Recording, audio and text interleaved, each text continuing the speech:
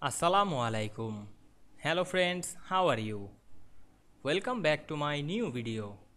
In this video, I am going to show you how to make the left tab stop 3.5 inch in Microsoft Word.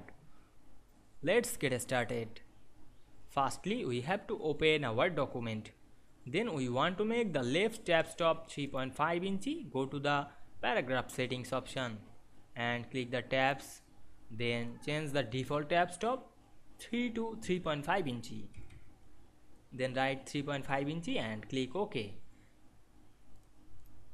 Then press tab on our keyboard to check the tab stop. And we can see we change the tab stop 3.5 inch very easily.